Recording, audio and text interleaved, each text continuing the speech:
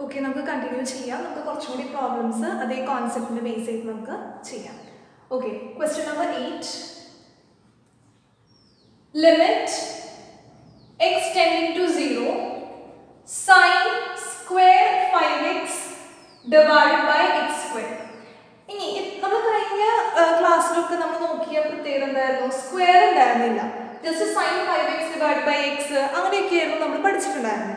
ഇനി ഇതിൽ നമുക്ക് എന്ത് വരുന്നുണ്ട്? sin square 5x divided by square, squaring എന്ന് പറയുന്ന ഒരു കോൺസെപ്റ്റ് വരുന്നുണ്ട്. അപ്പോൾ നമ്മൾ ചെയ്യുന്ന കാര്യം നമുക്കറിയാം, ഈ a square divided by b square നമുക്ക് ഇങ്ങനെ എഴുതാം, a by b the whole square എഴുതിക്കൂടെ?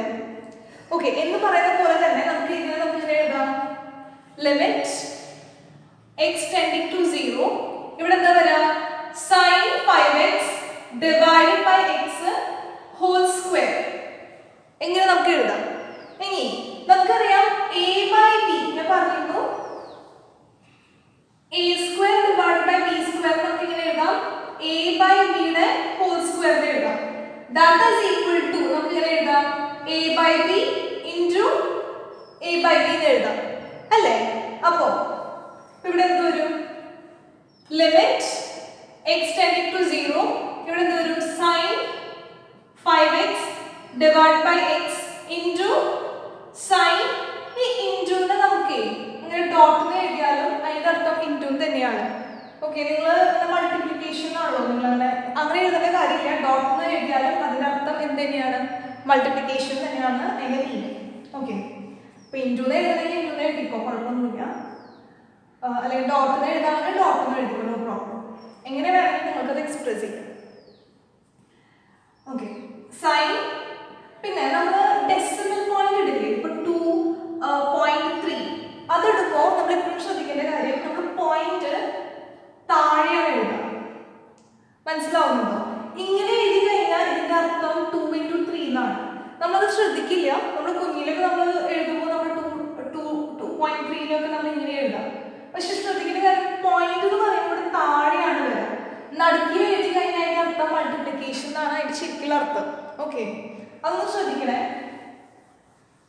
നിങ്ങൾ എഴുതുമ്പോൾ നിങ്ങൾ ശ്രദ്ധിക്കാണ്ട് നിങ്ങൾ എഴുതി പോകും, പക്ഷെ അത് മീനിങ് വേറെയാണ്. ഇതെന്ന് പറയുന്നതിന്റെ അർത്ഥം മൾട്ടിപ്ലിക്കേഷൻ എന്നാണ് അർത്ഥം. പോയിന്റ് എഴുതുമ്പോൾ എപ്പോഴും എഴുതുന്നത് താഴെയാണ്, കേട്ടോ?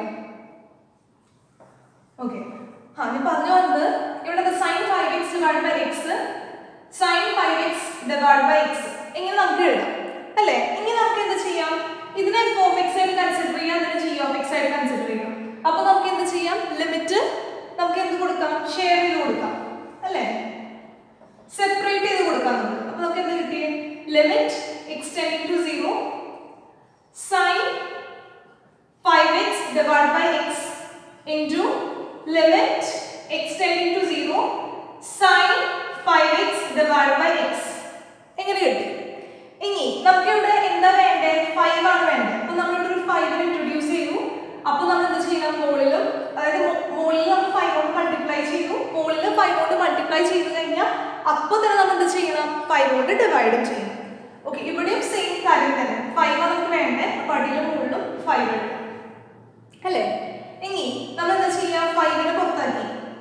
അതിനുശേഷം limit x tending to 0 sin 5x divided by 5x. നമുക്ക് ആവശ്യമാണ് നമ്മൾ ഇങ്ങനെ എഴുതി, ബാക്കിയുള്ള ആളെ നമ്മൾ പുറത്തേക്ക് ആക്കി. കാരണം ഇവിടെ 5 എന്ന് പറയുന്നത് എന്താ?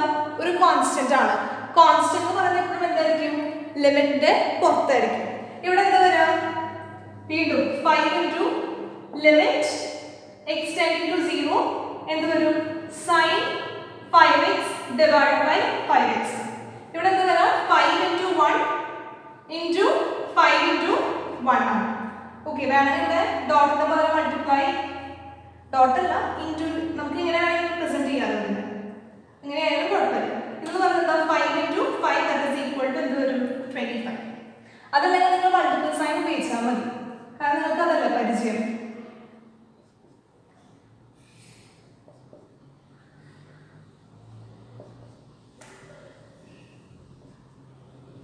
ഓക്കെ, ഇപ്പൊ ഇങ്ങനെയാണ് നിങ്ങൾ സോൾവ് ചെയ്യുക. നമ്മൾ എന്താ ചെയ്യുന്നത്? ആദ്യം തന്നെ a by b യുടെ ഹോൾ സ്ക്വയർ നമ്മൾ അല്ല, എങ്ങനെയായിരുന്നു? a square by b square ആയിരുന്നു അല്ലേ? അതിന് നമ്മൾ എന്ത് ചെയ്തു? a by by b whole square എന്ന് എഴുതി. അതിനെ നമ്മൾ a by b into a by b എന്ന് എഴുതി. അതിനുശേഷം നമ്മൾ ലിമിറ്റ് സെപ്പറേറ്റ് ആയിട്ട് കൊടുത്തു, എന്നിട്ട് നമ്മൾ സോൾവ് ചെയ്തു. ലിമിറ്റ് സെപ്പറേറ്റ് ആയിട്ട് കൊടുത്തപ്പോഴാണ് നമുക്ക് മനസ്സിലായത് 5x ആണ്, പക്ഷെ ഇവിടെ എന്താണ് x മാത്രമേ ഉള്ളൂ. അപ്പോൾ നമ്മൾ എന്ത് ചെയ്തു, അടിയിൽ മുകളിൽ 5 കൊടുത്തു, ഇവിടെയും അടിയിൽ മുകളിൽ 5 കൊടുക്കുക, സോൾവ് ചെയ്തു. ഓക്കെ, ഈ അടുത്ത ക്വസ്റ്റ്യനും ഇതേപോലെ തന്നെയാണ്, അടുത്ത 2 ക്വസ്റ്റ്യനും അതേപോലെ തന്നെയാണ്. അപ്പോൾ നമുക്ക് വേഗം ചെയ്യാം. എങ്ങനെ ചെയ്യാം? Question number 9, limit x tending to 0 sin square ax divided by x square ആണ്. നമ്മൾ ഇതിനെ എങ്ങനെ എഴുതും?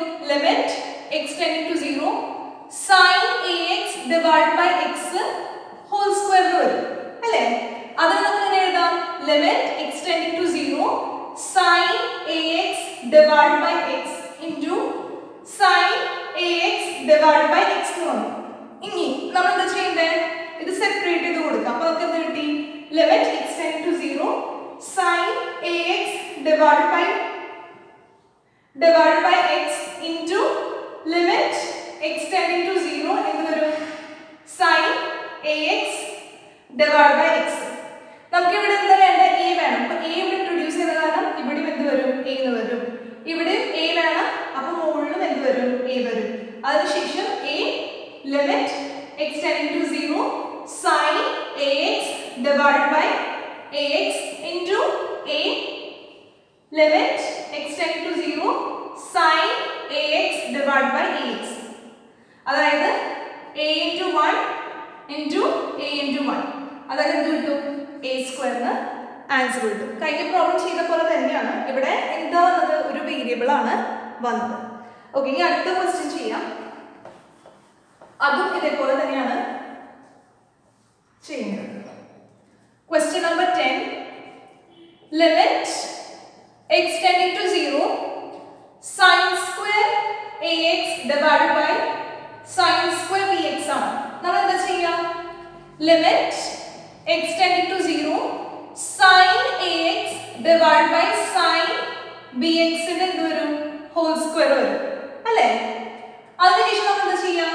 Limit x tending to 0 sin ax divided by sin bx into എന്ത് വരും? sin ax divided by sin bx. Okay, ഇനി നമ്മൾ എന്താ ചെയ്യേണ്ടത്? സ്പ്ലിറ്റ് ചെയ്ത് കൊടുക്കാം അല്ലേ? ഐ മീൻ ലിമിറ്റ് നമ്മൾ സെപ്പറേറ്റ് ചെയ്ത് കൊടുക്കാം. അപ്പോൾ നമുക്ക് എന്ത് കിട്ടി?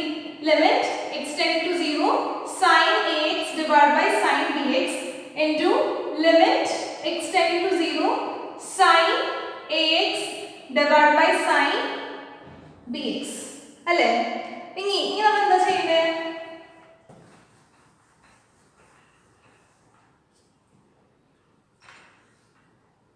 ഇനി നമ്മൾ ഇത് വാല്യുവേറ്റ് ചെയ്യണം.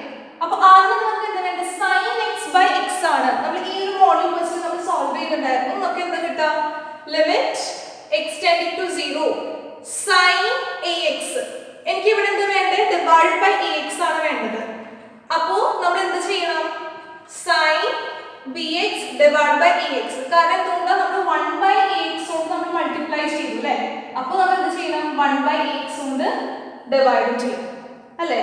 എന്ത് കാര്യമാണ് തന്നെയാണ്. അപ്പോൾ 1 by 2 കൊണ്ട് മൾട്ടിപ്ലൈ ചെയ്ത് കഴിഞ്ഞാൽ അപ്പോൾ തന്നെ നമ്മൾ എന്ത് ചെയ്യണം? 1 by 2 കൊണ്ട് ഡിവൈഡ് ചെയ്യണം. ഇപ്പോൾ +2 ആണെങ്കിൽ അപ്പോൾ തന്നെ നമ്മൾ എന്ത് ചെയ്യണം? -2 കൊണ്ട് അതുകൂടി ഇൻട്രൊഡ്യൂസ് ചെയ്യണം. എന്നാലാണ് അത് ബാലൻസ് ചെയ്ത് പോവുള്ളൂ. ഓക്കെ, അപ്പോൾ ഇവിടെ എന്താ വരാം? ഇവിടെയും സെയിം സ്റ്റെപ്പ് തന്നെ. എന്ത് വരും? ലിമിറ്റ് x tending to 0 എന്ത് വരും? sin ax divided by ax whole divided by sin bx divided by ax. അടുത്ത സ്റ്റെപ്പിൽ നമ്മൾ എന്താ ചെയ്യാം? ലിമിറ്റ് ഇത് f of x ആയിട്ട് കൺസിഡർ ചെയ്യാം, ഇത് g of x ആയിട്ട് കൺസിഡർ ചെയ്യാം. അപ്പോൾ നമ്മൾ അത് സെപ്പറേറ്റ് ചെയ്ത് കൊടുക്കാം. അപ്പോൾ നമുക്ക് എന്ത് കിട്ടി? Limit x tending to 0 sin ax divided by ax whole divided by limit x tending to 0 sin bx divided by ax into എന്ത് വരും? limit x tending to 0 sin ax divided by ax whole divided by limit x tending to 0 sin bx whole divided by ax. എങ്ങനെ വരും? ഇനി നമ്മൾ എന്താ ചെയ്യേണ്ടത്? അടുത്ത സ്റ്റെപ്പിൽ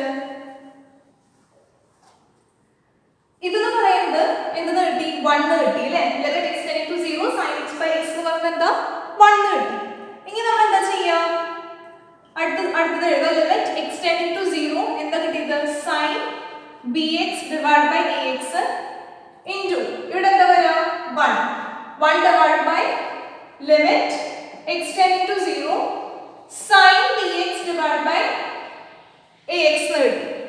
ഇനി നമ്മൾ ചെയ്യേണ്ട കാര്യം, നമുക്ക് ഇവിടെ എന്താ വേണ്ടേ? ഒരു b വേണം അല്ലേ? അപ്പോൾ നമ്മൾ മുകളിലും b നെ ഇൻട്രൊഡ്യൂസ് ചെയ്തു. ഇവിടെ എന്ത് വേണം? ഒരു b വേണം. അപ്പോൾ നമ്മൾ മുകളിലും എന്ത് ചെയ്തു? b നെ ഇൻട്രൊഡ്യൂസ് ചെയ്തു. അപ്പോൾ നമ്മുടെ ഇവിടെ ഒരു കോൺസ്റ്റന്റ് ആയിട്ട് വരുന്നത് ആരാ?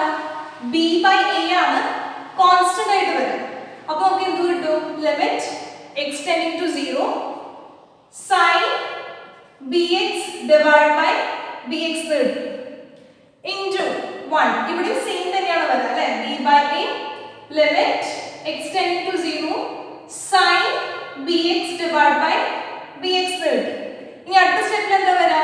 1 by b by a into 1 into 1 by b by a into 1. അതായത് 1 by b by a into 1 by b by a. അതായത് 1 by b by a യുടെ whole square. അതായത് എന്ത് പറയാം? 1 by b square by a square. അതായത് a square by b square. ഇതാണ് answer ആയിട്ട് വരുന്നത്. പ്രത്യേകിച്ച് ഒന്നുമില്ല, നമ്മൾ സ്റ്റെപ്പ് ബൈ സ്റ്റെപ്പ് നമ്മൾ ചെയ്ത് പോവാന്നുള്ളതാണ് കാര്യം. Okay, thank you.